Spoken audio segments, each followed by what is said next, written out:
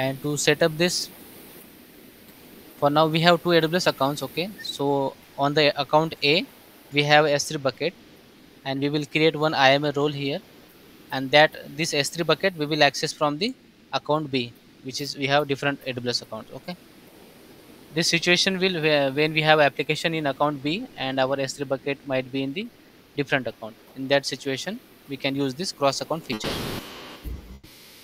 So let's see the configuration basically. So I have collected this policy. So there was just minor missing we have done basically. So I just tested yesterday. So we can use this kind of. Let me explain you on this. Okay. So what we can do is we can create one IMA user roles here. So in account A, which is we will create this one this role. Let me give the another name. Let's say prod. Okay,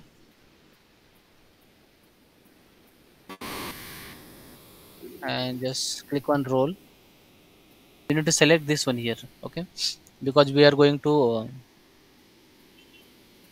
give the access for the another account. Okay, so this supports to have access from different AWS accounts. So after selecting these options, just scroll down. Here it will ask like this account or another account.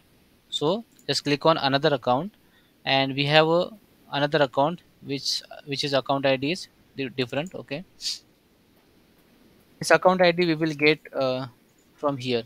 If you just click on this your username, you will get from there here account ID. Okay, you can just simply copy it. So I have two AWS account now. One I log in here, and another one I log in incognito mode. Okay, and I just copied the this account ID here, and you can just paste. Okay, account B basically you can consider, and just click on next. Yesterday I have already created the policy, so let me explain you that. You can just select the policy and simply click next to attach, and you can give the role name, this one, and just click on create role. Just search the role name.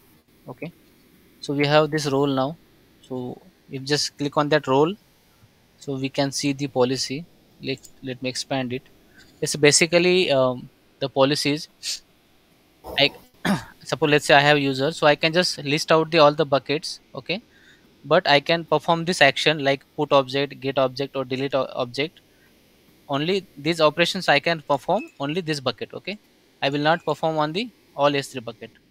I just restricted to only particular bucket, which is we have AWS Guruji. Okay, if you have in the real time different bucket, you just need to replace the bucket name only. Okay, what is the meaning of star is basically this ARN will allow for the bucket level, and the star is basically slash star is it will allow to access all the objects inside the bucket. You can perform these operations: get, put, delete, and you can also add other permissions like delete bucket, create bucket, or something. You just need to just click on edit and simply give the comma this way, and this way you can just add the permissions. Okay, so policy is very simple. So just now, so now we have created the roles here. Okay, we have in the account A. Now we have S3 bucket, this one, and we have some data here. Okay, and now let's go to the account B. Okay, which doesn't have any S3 bucket, this one. Okay, let me refresh here.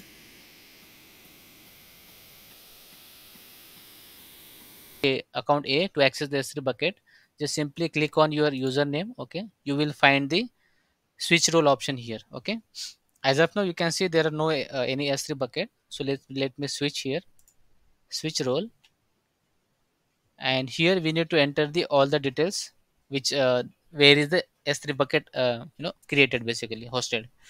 So let's go to that account. Okay, I have collected this information for the account A. Okay, so you can just get this account A account ID. Okay, and simply enter here account ID, role which we have created. Let's go to the account A. Okay, this role we have created. We can just simply copy this role name and go to account B, where from where we want to access. Okay, and just give the role name here and simply click on switch role.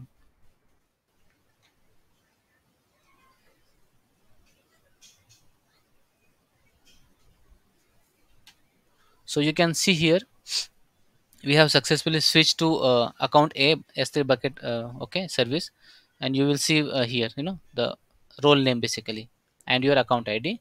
And as of now you can see we have access to the S3 bucket which is hosted in the account A. So you can perform the operations whatever you have permissions basically. As of now we have just grant the access for the single bucket, okay, not for the all bucket. So in the real time you should configure the same way, because giving the all S3 bucket access it's way not feasible basically for the security risk. So now let me try to upload the files. Either you can upload single files or multiple file. Okay, just clicking this way and just select and upload.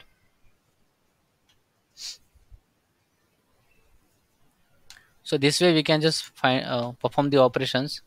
And to download the files for any single file, okay, you can just simply click on that and you can just simply click on this download. Okay, now let me try to access another bucket which we doesn't have permissions. It should give the error like access denied. Let me try to access this bucket and let me upload the files. Just select these files and try to upload. Okay, it should give the error basically. Yeah, you can see. So it's basically access denied. So this way, for the best security practices, we can just grant only single bucket access by using this policy. And if you want to go back to your normal your account, original account, just click on this switch back. So you can just simply bring back to your original account. Yeah, as of now you can see there are no S3 bucket. Okay, so this way you can configure another account S3 bucket.